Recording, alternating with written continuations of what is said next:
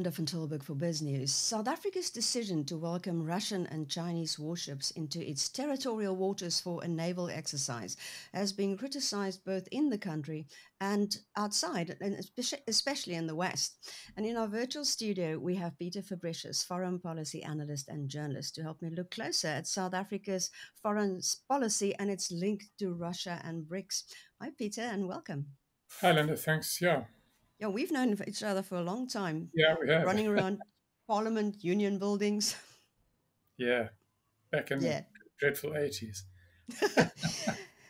Can we start with this joint naval exercise Yeah. that South Africa is having with Russia and China called, what's it, Operation Mosey? Can Yeah. South Africa still claim to be neutral if it's allowing warships into its territorial waters? Yeah, that's a good question, actually. To my mind, it's more the timing, yeah, of the visit, because South Africa does conduct military exercises, including naval exercises, very much with the West.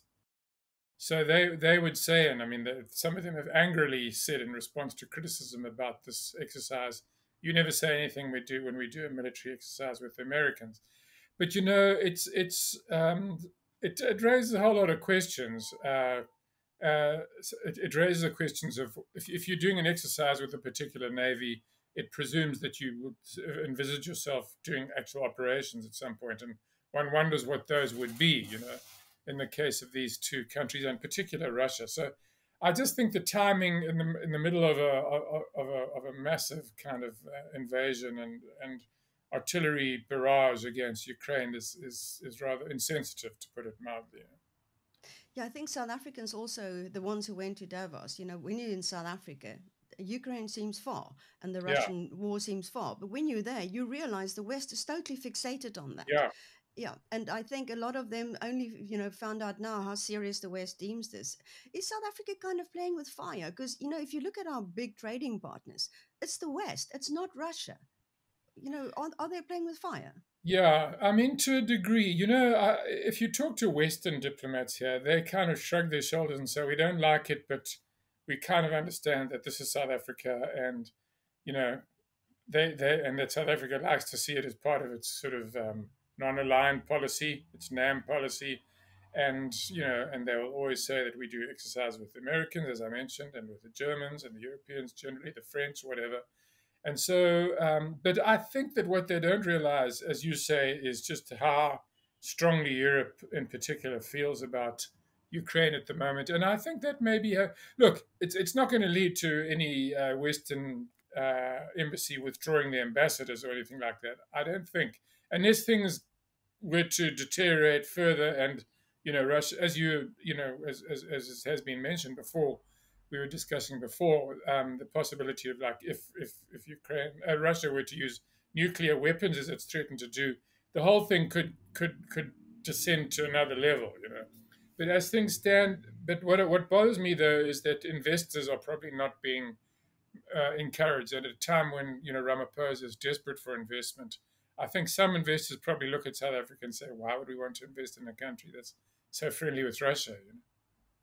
Yeah, that might be an issue. And well, there's the other issue of the Russian foreign minister, Yeah, Sergei Lavrov. He's arriving on Monday. I mean, yeah, with Lady Pandor, who's in the past, said the Russians should withdraw their troops from yeah. Ukraine. Apparently, she was rapped on the knuckles for that by Ramaphosa. Would she again tell him, you need to withdraw your troops Yeah, from, I from Ukraine? suspect not,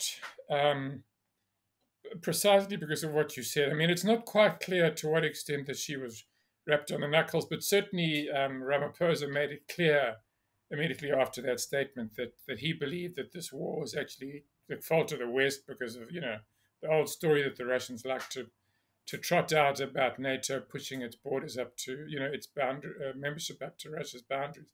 So I can't see her being that explicit. I mean, the conversation might kind of skirt that in the sense that I think that she would talk about peace.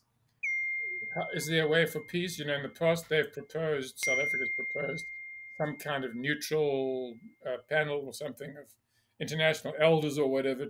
I mean, it's a non-starter, but it's, as somebody, an expert that I spoke to this week said, it helps to them to cover themselves, to pretend that they're actually promoting peace. And Ramaphosa actually stated right at the beginning, after he spoke to Putin, that he had been that he'd been proposed by somebody, didn't say who, as a mediator in this. I mean, South Africa just doesn't really have the kind of clout to make any difference in a conflict this huge and global.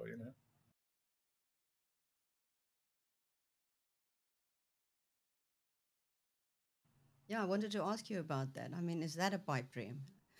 Yeah. As yeah, it South looks like Africa it. still, as you know, as well as I do, has still got this kind of fantasy in its mind that because they pulled off this miracle back in 1990, early 1990s, they can do it again. And I mean, they do sort of export some of their experts, like people like Rolf Meyer and Ramaphosa himself, actually, before he became president, to try and help other countries deal with their conflicts. But this one is just so big and so involved, and one wonders whether Ukraine would really want South Africa to be mediating, because it doesn't really completely trust its neutrality, really. Yeah, Zelensky has been quite critical of it, the Yeah, Ukraine president. Yeah, as has the foreign minister Kaleba. Yeah, yeah, and you probably heard in diplomatic circles in Pretoria, they're not happy with the stance of Pretoria. yeah. No, they're not. The Western embassies are. Africa is a bit of a problem area, kind of a grey area in this war, and which is why we're seeing so much attention being paid to it. One of the reasons by all sides. The Chinese foreign minister's here. As you say, Lavrov's coming here. He's supposed to be visiting other African countries after South Africa, although Ministry of Foreign Affairs in Moscow has been very quiet about that. And so there's people see Africa as a bit of a kind of independent constituency to be persuaded. It hasn't declared its allegiance very strongly one way or another. So it remains a bit of a up for grabs kind of part of the world, with some exceptions here and there. But And so then there was the issue of the weapons in yeah, Simonstown. Yeah, well, they sort of admitted it what happened. Initially, they said it didn't happen, and then admitted it happened. What was going on there? yeah, that was another great mystery, and I mean that was the main problem about it, that it was all done literally in the dark, figuratively and literally. I mean, that ship arrived, and in the middle of the night, there were people standing on their balconies up at the up in the slopes of Simonstown and observing what was going on as far as they could tell. And clearly there was stuff going on and stuff being taken off. And all that we've been able to establish, and was never officially confirmed by the SANDF or Arms Corps for that matter, is that it appears that we were purchasing some ammunition and so on that is used by our special forces. For the most part, our navy is actually quite aligned more to Western militaries in terms of the equipment and so on. But when it comes to the special forces, the story goes that we use quite a lot of Russian stuff, maybe light weapons, and this was a load of ammunition. Now, whether anything was going the other way, that was the big unknown, because obviously there was a concern that we would provide. The military experts said they didn't think we had a whole lot we could provide them usefully. There was some talk about drones, because they've been using drones a lot, mostly now Iranian drones, as we know.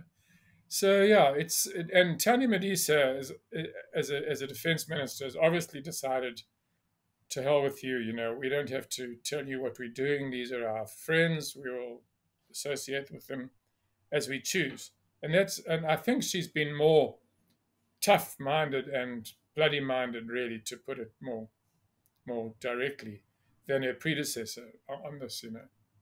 She's Yeah, had a clash with the U.S. ambassador when he raised some issues about South Africa's kind of partiality towards Russia, and so yeah, so there are signs of some diplomatic wear and tear as a result of this. I mean, as I said, the Americans, I don't think are likely to do anything drastic like pulling out or anything, because they, to some degree, what the view has been, I think, in the Western embassies, that we need South Africa on our side. It's an important country, so we can't afford it to alienate it so much that it drifts completely into the Russian camp, Russian Chinese camp.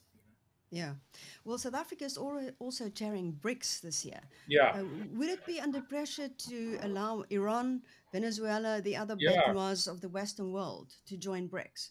yeah. That is potentially a problem.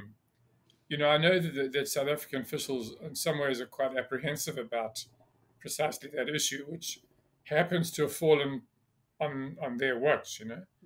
In the year in which we are chairing BRICS, and so we're going to have to manage it.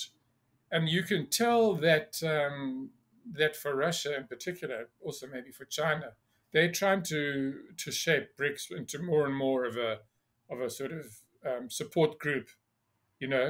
Right now, when both of them are under pressure. I mean, China has also been declared a NATO rival for the first time last year by NATO, and so that's pulling them closer together, and yeah. So last year after the summit, Venezuela, Iran, like pariah states in Western eye seem to be, for obvious reasons, I suppose, kind of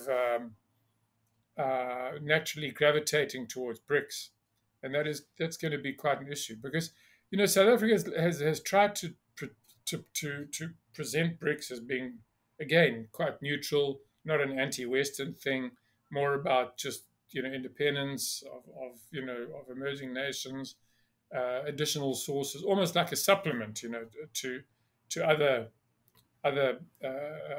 sources of finance. For example, the BRICS new development bank they see as supplementary to the World Bank and IMF. But if the membership starts going in that direction, that could be an issue.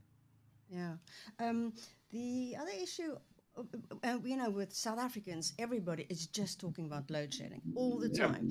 Well, rightly so. yeah, It, should we be worried that they might do some deal again with the Russians on nuclear energy now with Lavrov there and we seeming to be very yeah, close to Russia? yeah, yeah. That's so far as you imply, I think Ramaphosa has resisted that. Whenever he meets Putin, Putin reminds him actually, are you are you Hmm. still are you still interested in our nuclear, power generation? Expensive option. And yeah, and he always says, well, if we can, when we can afford it, we'll think about it. And that is the issue. That unless Russia were to offer them some incredibly, um, you know, cost saving deal, which I don't see Russia being in a very strong position to do either at the moment, actually, considering its own the sanctions against Russia, the war costs, and so on. So it remains a possibility. But it's also a long term solution. I mean, if you start to, but yeah, they do need to think long term. They need to think long term, medium term, and short term. Shorter term, obviously, they need to get renewables up and running as fast as possible. I don't see that as a possibility, but it's not an impossibility. Well, I think everybody, the West, us, will be watching what South Africa is doing with Russia. Peter Fabricius, thank you so much for speaking to us. It's great to see you again. Sure. Great. Thanks. Nice chatting.